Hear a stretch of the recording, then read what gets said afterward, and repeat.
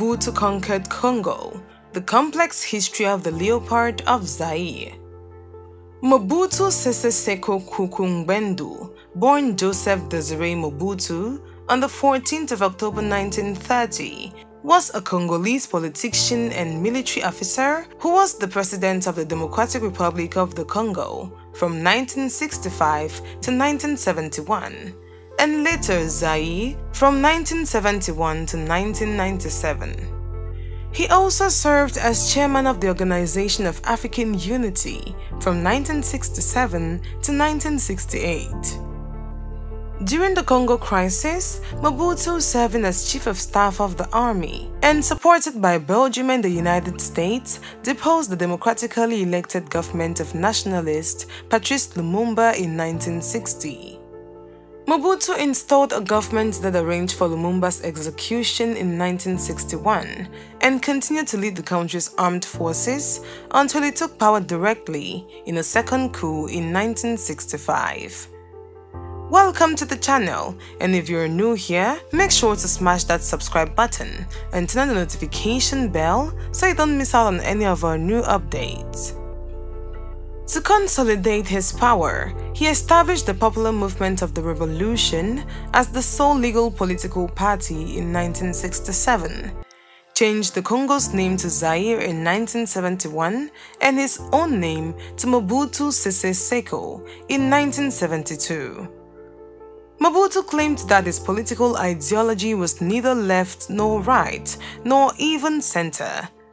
Though nevertheless he developed a regime that was intensely autocratic, even by African standards of his time. He attempted to purge the country of all colonial cultural influence through his program of national authenticity. Mobutu was the object of a persuasive cult of personality. During his rule, he amassed a large personal fortune through economic exploitation and corruption, leading some to call his rule a kleptocracy. He presided over a period of widespread human rights violations. Under his rule, the nation also suffered from uncontrolled inflation, a large debt, and massive currency devaluations. Early years and education. Mobutu, a member of the Ngbandi ethnic group, was born in 1930 in Lisala, Belgian Congo.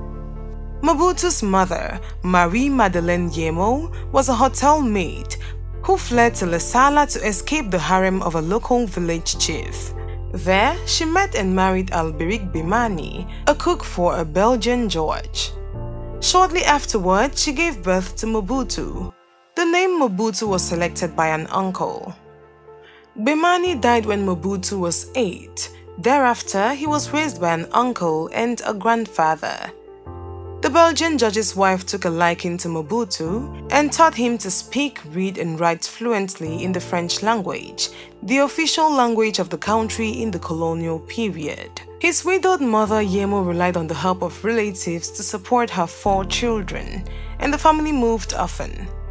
Mobutu's earliest education took place in the capital, Leopoldville, now Kinshasa. His mother eventually sent him to an uncle in Coquilhatville, where he attended the Christian Brothers School, a Catholic mission boarding school. A physically imposing figure, he eventually stood over 6 feet, 2 meters tall. Mobutu dominated school sports also. He excelled in academic subjects and ran the class newspaper. He was known for his pranks and impish sense of humor. A classmate recalled that when the Belgian priest, whose first language was Dutch, made an error in French, Mobutu would leap to his feet in class and point out the mistake. In 1949, Mobutu stowed away aboard a boat, traveling downriver to Leopoldville, where he met a girl. The priest found him several weeks later. At the end of the school year, in lieu of being sent to prison, he was ordered to serve 7 years in the colonial army, the Force Publique. This was a usual punishment for rebellious students. Army service. Mobutu found discipline in army life, as well as a father figure in Sergeant Louis Bobozo. Mobutu kept up his studies by borrowing European newspapers from the Belgian officers and books from wherever he could find them, reading them on sentry duty and whenever he had a spare moment. His favorites were the writings of French President Charles de Gaulle, British Prime Minister Winston Churchill, and Italian Renaissance philosopher Niccolò Machiavelli. After passing a course in accounting, Mobutu began to dabble professionally in journalism. Still angry after his clashes with the school priest, he did not marry in a church. His contribution to the wedding festivities was a crate of beer, all his army salary could afford. His early political involvement. As a soldier, Mobutu wrote pseudonymously on contemporary politics for African News, a magazine set up by a Belgian colonial. In 1956, he quit the army and became a full-time journalist, writing for the Leopoldville daily L'Avenir. 2 years later, he went to Belgium to cover the 1958 World Exposition and stayed to receive training in journalism. By this time, Mobutu had met many of the young Congolese intellectuals who were challenging colonial rule. He became friendly with Patrice Lumumba and joined Lumumba's Mouvement National Congolais. Mobutu eventually became Lumumba's personal aide. Several contemporaries indicate that Belgian intelligence had recruited Mobutu to be an informant to the government. During the 1960 talks in Brussels on Congolese independence, the US Embassy held a reception for the Congolese delegation. Embassy staff were each assigned a list of delegation members to meet and discuss their impressions afterwards. The ambassador noted one name kept coming up, but it wasn't on anyone's list because he wasn't an official delegation member. He was Lumumba's secretary. But everyone agreed that this was an extremely intelligent man, very young, perhaps immature, but a man with great potential. Following the general election, Lumumba was tasked with creating a government. He gave Mobutu the office of Secretary of State to the presidency. Mobutu held much influence in the final determination of the rest of the government. Coups, presidential reign, and death. When the Congo became independent on June 30, 1960, the coalition government of President Joseph Kasavubu and Premier Lumumba appointed Mobutu Secretary of State for National Defense. 8 days later, the Congo's Force Publique mutinied against its Belgian officers.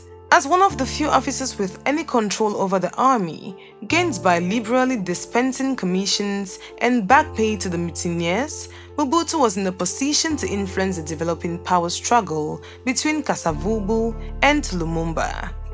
Mobutu covertly supported Kasavubu's attempt to dismiss Lumumba. When Lumumba rallied his forces to oust Kasavubu in September 1960, Mobutu seized control of government and announced that he was neutralizing all politicians. In February 1961, however, Mobutu turned over the government to Kasavubu, who made Mobutu Commander-in-Chief of the Armed Forces. Many believe that Mobutu bore more responsibility for the death of Lumumba, who was arrested by Mobutu's troops and flown to Katanga, where it is believed he was killed by Congolese or Katangese troops. As Commander-in-Chief, Mobutu reorganized the army. In 1965, after a power struggle had developed between President Kasavubu and his premier, Moise Tshombe, Mobutu removed Kasavubu in a coup and assumed the presidency. 2 years later, Mobutu put down an uprising led by white mercenaries attached to the Congolese army.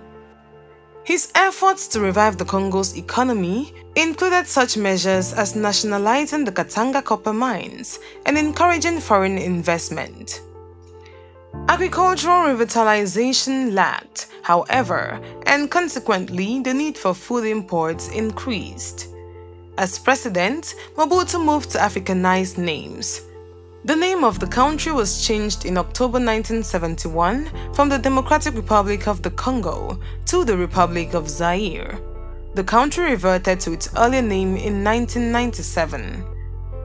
In January 1972, He changed his own name from Joseph Desire Mobutu to Mobutu Sese Seko Koko Ngbendu wa Zabanga, which means the all-powerful warrior who, because of his endurance and inflexible will to win, will go from conquest to conquest, leaving fire in his wake. Mobutu attempted to soften the military nature of his regime by filling government posts with civilians.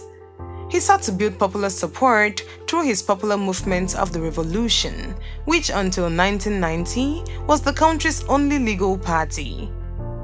Opposition to his rule came from numerous Congolese exiles, ethnic groups that had played decisive roles in previous governments, small farmers who gained no share in the attempted economic revival, and some university students as well. He also faced a continuing threat of attacks on the Shaba region, Mobutu's Africanized name for the Katanga province, by Katangese rebels based in Angola. In 1977, Mobutu had to request French military intervention to repel an invasion of Zaire by Angolan-backed Katangese. He was re-elected to the presidency in one-man contest in 1970 and 1977. Over the years, Mobutu proved adept at maintaining his rule in the face of internal rebellions and attempted coups, but his regime had little success establishing the conditions needed for economic growth and development.